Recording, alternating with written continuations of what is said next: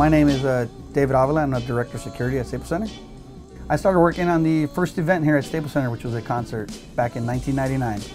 My favorite event was the Game 7 Western Conference Finals in 2000, which was the Lakers versus Portland Trail Blazers.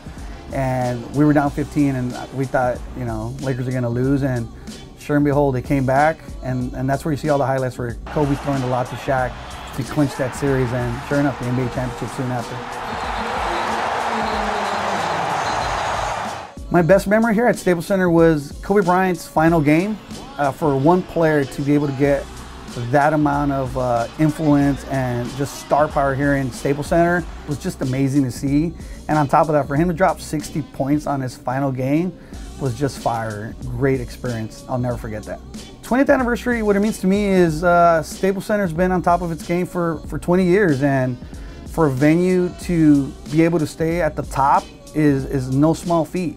And we've done it. This venue has done it. It's a testament to the staff, to the management, everybody that works here day in and day out, to be able to have the best events and maintain our status as the best building in the country is just amazing. What keeps me coming back to work after 20 years is just working with all the people that I've worked with throughout the years, just being able to keep people safe on a day-to-day basis. For us to have the amount of events that we've had, the high-profile events that we've had, we're talking Grammys, NBA Finals, NHL All-Star Games, NHL Finals, and for us to have all those without incident, it's just a testament to the hard work of our men and women of our department that, I take a huge pride in being a part of, and make sure that this building stays safe day in and day out.